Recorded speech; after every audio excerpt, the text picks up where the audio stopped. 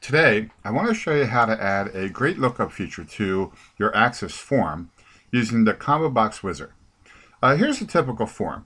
And let's say to go through the records, we usually have to use the arrows and go to the next record and the previous record and that kind of thing. Or actually, you can do a find if you click on a field and then you pick on find up here. Then you can search for a specific record. Let's say I'm going to type in John here. And I would look in the current document and match any part of the field. And then pick on Find Next. And it'll find the next occurrence of the word find, of the word John.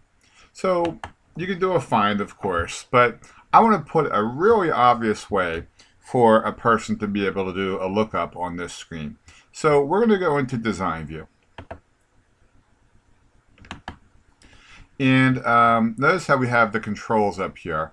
Now I want to make sure that you have your wizards enabled because this feature will use one of the wizards. So I'm going to click on this pull down right here.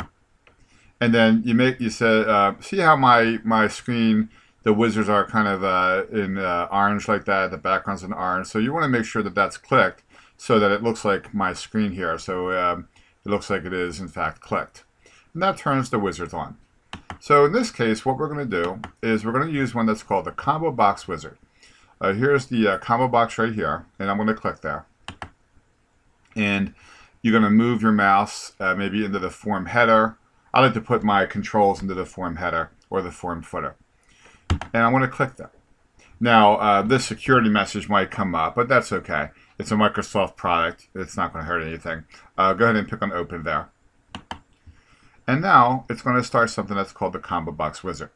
Now, you could use the Combo Box Wizard just to make a normal combo box, which is going to be a pull down. And that would be using the first two choices. But look at the third choice over here.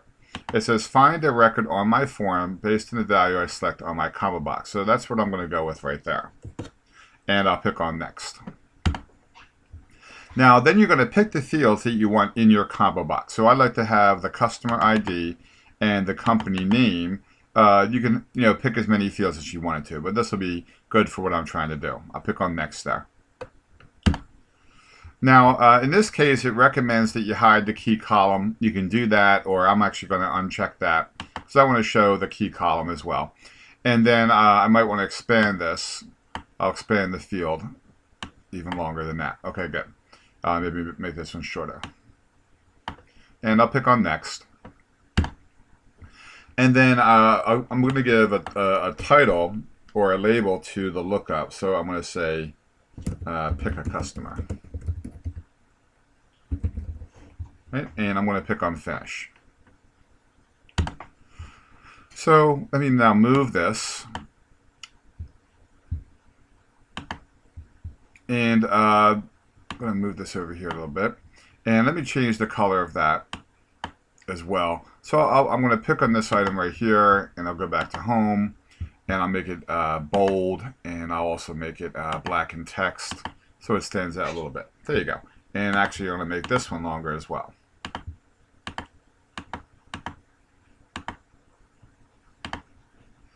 So